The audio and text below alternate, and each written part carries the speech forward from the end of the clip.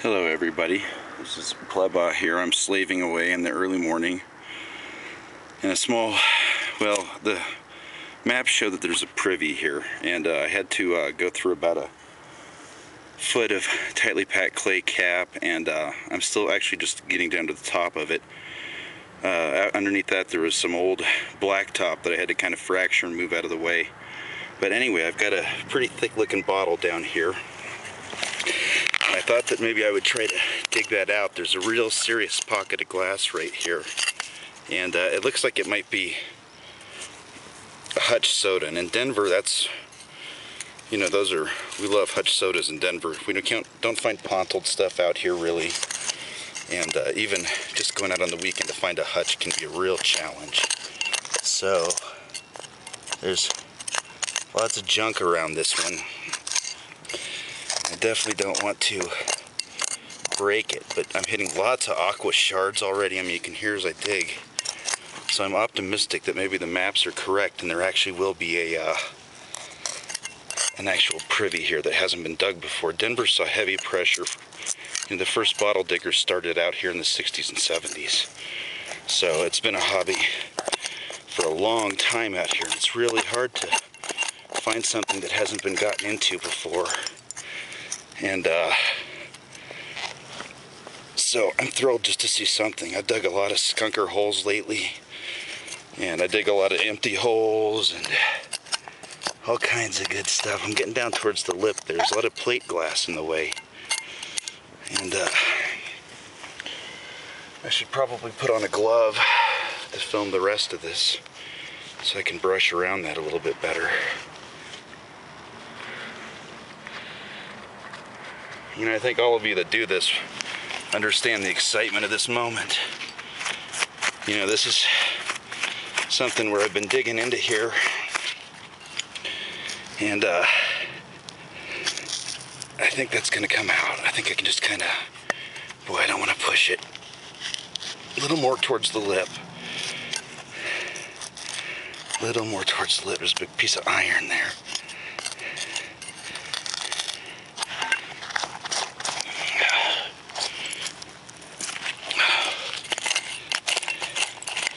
Come on, be a new Hutch soda for the collection. Still in there. And this is just the beginning. Like I said, I'm just getting down to the top here. I guess this could be something not terribly exciting as well. Sometimes I get... Nah, it looks like it's a crown top. It's too long to be a Hutch. So let's see what we've got here.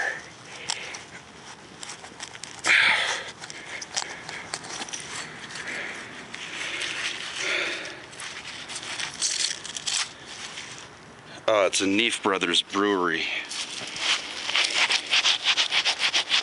Great.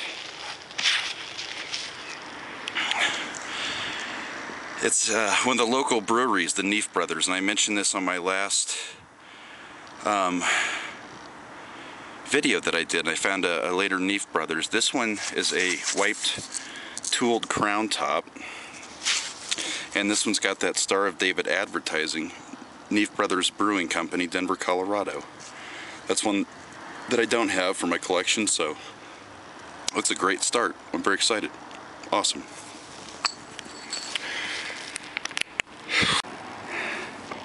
Alright, hi everybody, I'm back again. And I don't know if you can see, but right there in the light, there's another early crown top coming out. Now I'm still on the top of my privy here, and actually it's looking really good. That last bottle dates specifically to about 1898. So that was right on top of the cap. And as you can see, there's small slick medicines popping out. And let's see here, where's my... Oh, it was broken. I got fooled, it was broken. I popped that out and got a little slick medicine instead. So, but there's interesting stuff in here. I mean, on top, a lot of this crown top stuff, this early wipe stuff, here in Denver, you know, that's how you find your embossed sodas and beers, and hopefully we get farther down, there'll be blob tops and Hutches. That'd be awfully nice. So we'll see. I'll get back to you. Okay, I am back again. This trash pit is loaded with neat stuff. Lots of 1890s glass. We got some bromo seltzers, and I found this real cool 1890s aqua applied top blown. It's kind of hard to see there. It's Fellow's syrup of hypophosphites. So that's kind of a neat bottle. I'm in a kind of a shady spot right now, but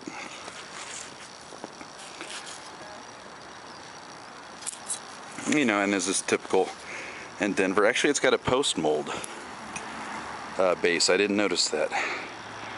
So anyway, that's pretty neat. I'm very excited with that. And then I've got a soda bottle coming out down here and some kind of medicine bottle. So I will show you those as I get closer to getting those out. All right, everybody.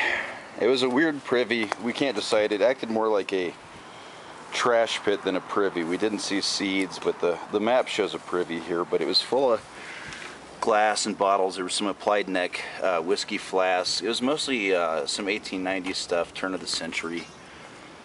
The typical layering, lots of big animal bone. There's the nice pile we made. So you can see some medicine lips and various parts of the meals they ate. There's a big Duffy's malt whiskey bottle. We found lots of these green wine bottles. And then as you come over here, there was no shortage of bromo seltzers today. Lots of these bottles prepared by Peter Farney, Sons Company, Chicago, Illinois, USA. Dr. Peter's Oleoid. A nice, highly whittled green glass case gin. And just some miscellaneous stuff. These cool bottles, the Fellow syrup of hydrophosphites. Nice color on those. So that was the day. Not much in the way of local stuff, but it was fun. There was a lot of glass, and there's that beer. So it was a good time. Another successful day on the dig and all the junk, and looks like a bunch of homeless guys live here in the corner. Good stuff.